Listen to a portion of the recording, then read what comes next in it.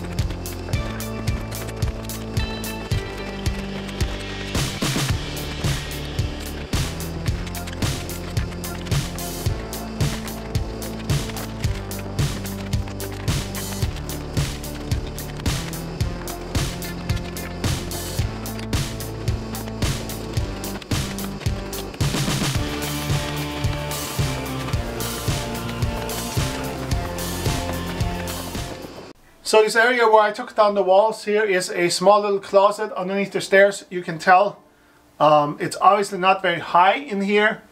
So this is just to do storage. I have a little storage in the living room. There is a little door behind me. I can't open it unfortunately because I have wood behind me, but or wood in front of the door. But this is a small area underneath the first landing on the stairs. And therefore it's just this walled-in area for maybe coats or board games or whatever for the living room.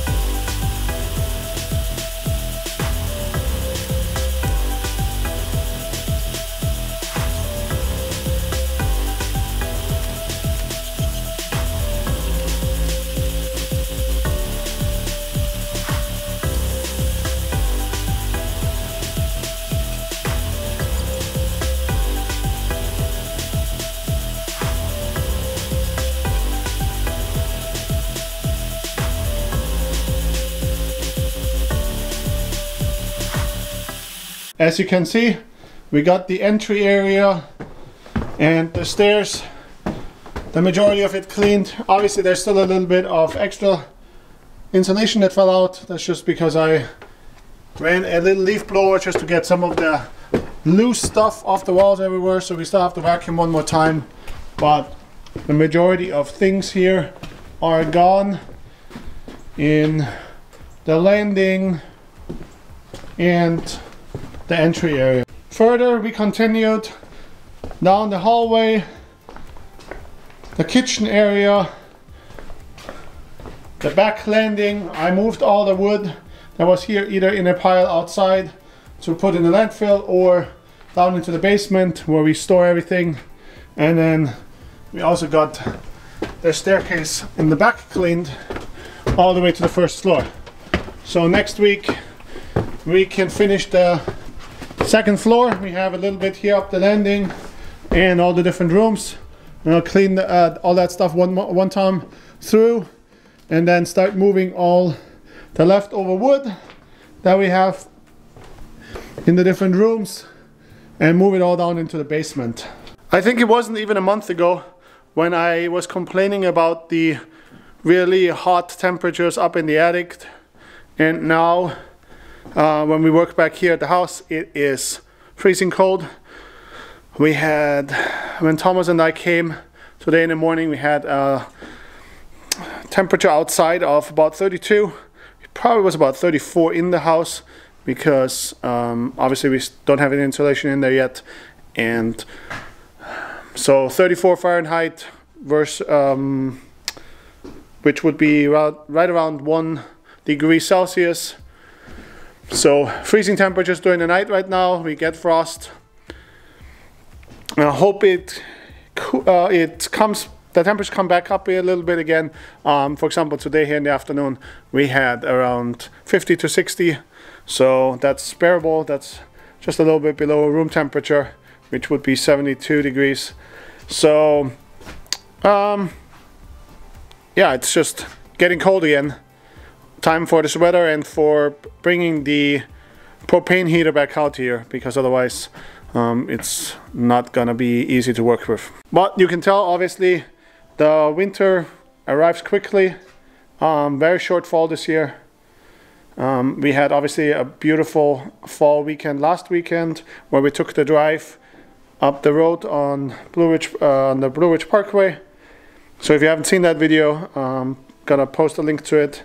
At the end we took a little trip, and but now it's starting to get cold. We normally don't really get snow.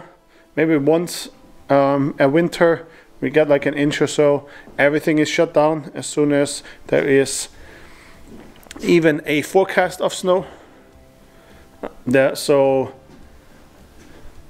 we will not have very white Christmas videos, pictures from us, as we just don't get that snow.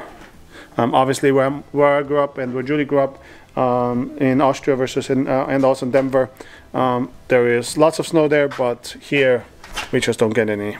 Well, I think this is it for this week. Everybody have a wonderful week, and I'll see you guys when I turn on the camera. Bye!